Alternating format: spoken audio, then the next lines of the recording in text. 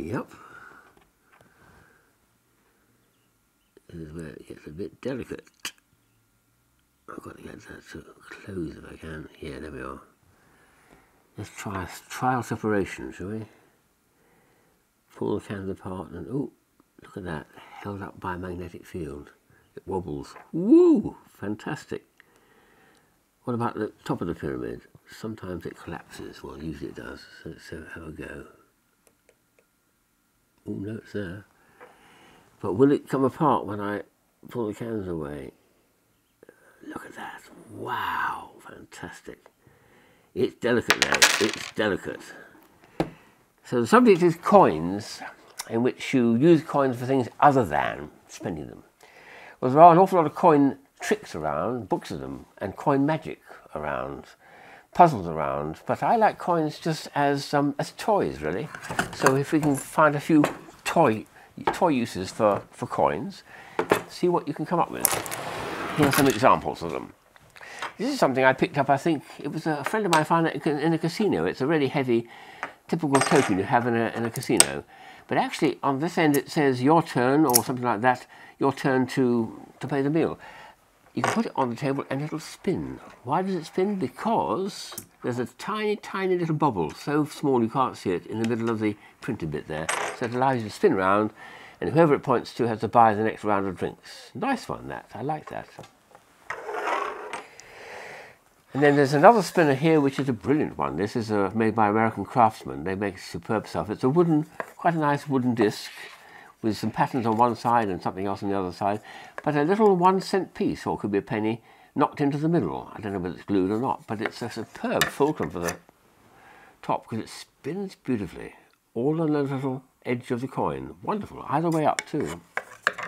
I do like the idea of it working so well. It's a nice concept, but it actually works extremely well. That's the old Benham wheel effect, isn't it? So a superb idea of using coins to assist in making toys. Why not? There's a bit of naughtiness here where a friend of mine who's very much into metal puzzle making decided to make a little punch when he found the new European coins, which a few years ago had this centerpiece. So he forced the punch, with a punch, he forced the center bit out of it like that. So you can then spin either one like that and that one like that, or you can put them back in again with a bit of a hammer. You can actually restore the coin to what it was beforehand. And quite a few countries are now producing these double metal coins, so I think that'll probably grow, but I think there's other things one can probably do with it. But it's a good start anyway. Take the middle out and then see where it leads to. This is a nice little optical trick. It's an old one I've known for many years. It's a funny pattern. I think it was invented in Victorian time, this one. And when you shake it vertically like this in little tight circles, it looks as though there's a little grey coin in the middle. Well, to my mind it looks like that. Does it look like to you? The trouble is, when you stop shaking it, the coin disappears, or does it? Oh, no, it's manifested itself into a real coin. Fairly easy to do, but you've got the idea. So coins can be used for tricks as well. And here's another magic trick which I came across many years ago, about the only one I can do, using a coin that's got a hole in it, preferably. It is, I think Chinese coins still have that.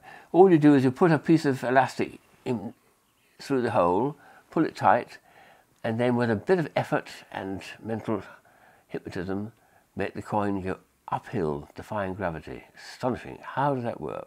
Well, I think you work it out if you play around with a coin and elastic bands and things. But it's a nice one to show what else can be done with coins other than just spending them. Goes all the way up to the top too. Astonishing. Another little trick you can do with a coin, which is one of my favourite toys, I think, is called a wobbler. It requires 2 discs, and you put them in. You only need to make a small slit, and you'd probably best use coins which are now no longer legal tender. Make a small slot, push them in like that, and then it wobbles across the table. Paul Schatz, I think, discovered this about 100 years ago almost. It wobbles right across the table.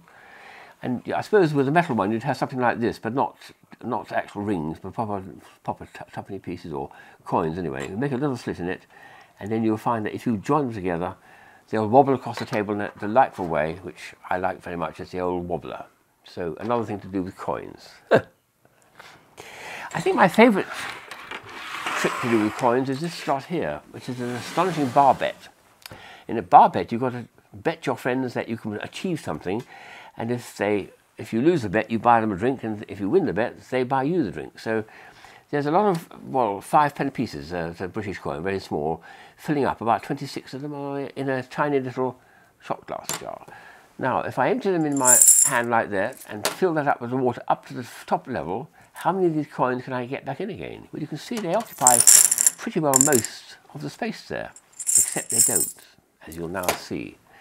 I'll fill it up with water, or you can put whiskey in if you want to make it really expensive, up to the top, just about the top. And start putting the coins in, one by one by one. See how many we can get in. And see how many whiskies you can win. If I haven't got a steady enough hand, and my hand's beginning to feel a little unsteady, I can cheat slightly by using tweezers. And that gets them a little bit under the water and then release, and that reduces the shock of the coins falling into the liquid.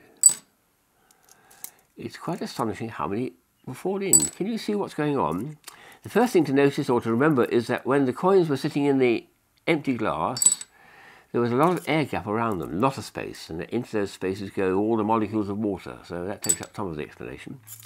But the other thing is that when you've got the thing almost full, you'll find that the top of the glass starts bulging. It's called a meniscus. Water tension holds the water in place like a skin.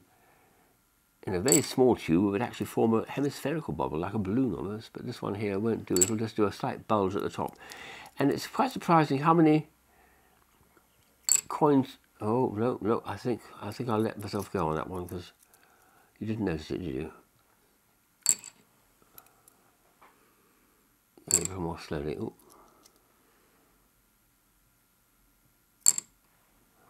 I think I'm cheating now. Oh, I'm going to do 2. Oh, no, that's it. That's the minute I can get. If I'm really careful with this, I have got almost 26 coins in there. That would win me a lot of beer. But anyway, something you can do yourself, just a little shot glass, lots of coins, water, a steady hand is the most important thing, and have a bar bet with your friends and see how many free drinks you can get this summer.